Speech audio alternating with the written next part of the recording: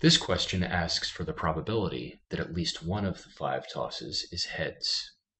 There are a lot of ways for that to happen, but there's only one way for it not to happen, which is that all 5 tosses are tails. So we'll find the probability of that latter possibility.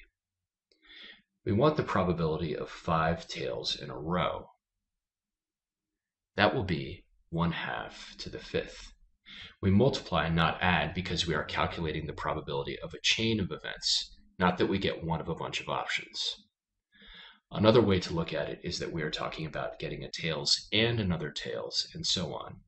And, as a word, usually means multiplication in probability. Anyway, 1/2 to the 5th is 1/32. That's all tails. So the odds that anything except that happens are 1 minus 1/32, or 31/32.